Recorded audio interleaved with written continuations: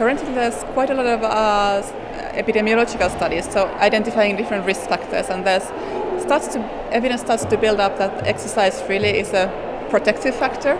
So people who exercise more have a lower risk of developing dementia, and that has been also shown, for example, in imaging studies that the part in the brain that is responsible for the memory, hippocampus, when you exercise, it actually grows. So there's quite strong evidence now about the importance of exercise for your brain.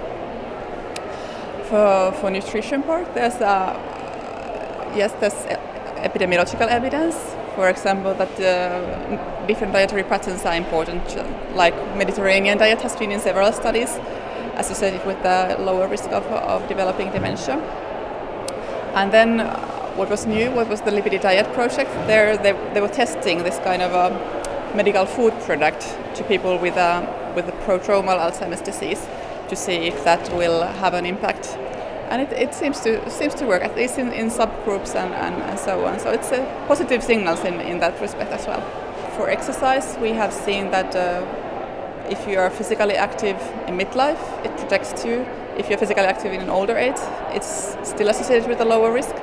But there's been also exercise trials in people who already have dementia, showing that actually that is also beneficial for their quality of life. So for exercise, it seems to be all along that it's good for you. About diet, this Lipid Diet study, it's in very early phases of Alzheimer's disease that they have shown that this food product is having an effect. For later stages, it hasn't been shown yet that this specific product would work.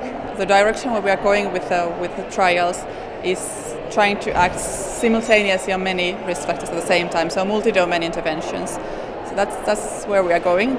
In some trials also combined with the medical foods. So we start to have more and more evidence that actually when we do active interventions, when we try to affect the risk factors, then there is an effect. But of course now we have evidence from the finger study showing that in a group of older adults who are at risk, it has a multi-domain intervention has a beneficial effect on cognition. But then does it work in older populations? Does it work in memory clinic patients? We have to move forward and to see. We need more studies on those populations.